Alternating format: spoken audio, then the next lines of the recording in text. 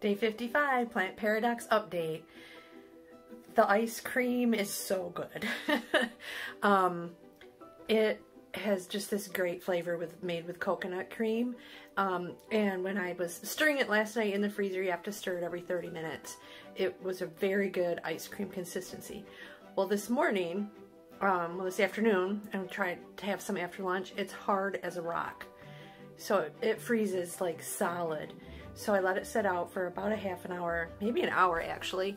And it was either really hard or completely melted. But I was able to scoop some out and mix it together, and it tastes great. It might even just be my freezer. So I moved it to a different place in my freezer. But anyways, I can't wait to try the rest of them.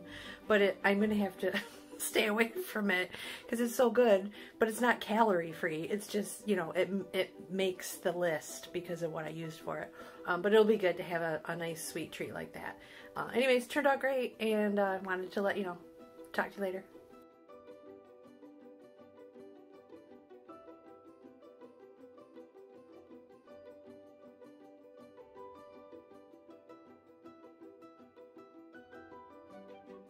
Hey, end of the day on Monday, and just finished dinner.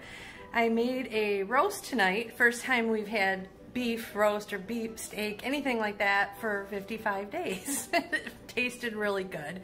And so with that, I did roasted Brussels sprouts and radishes, because we have radishes in the garden.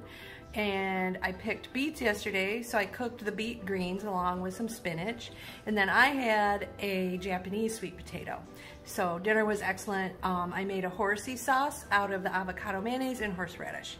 And I couldn't even eat all my dinner. So the rest of the beef I'm going to turn into a chili for this weekend's camping trip. So partially ground beef and partially roast beef, chuck roast, whatever. So although it's not grass-fed, it is from a local farm, and I didn't have any other meat today, so I think I'm fine.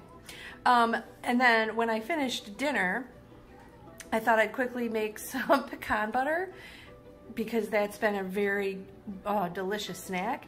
And so I put the pecans in the food processor, I'm running it, and it's, you know, not turning into the pecan butter, it's just turning into crumbs.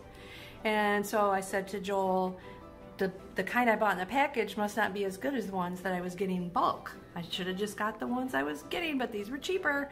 And I keep going and I keep going, and it's just crumbs, like it won't turn into the butter. And then all of a sudden I realized I forgot to roast the pecans first.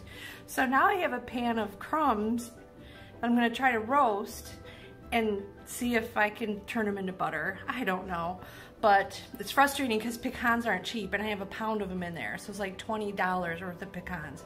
So I have to make something with them if they can't turn into butter. But anyways, great dinner. Hopefully the pecan butter turns out, and we'll have to see. So I'll talk with you later. Thank you.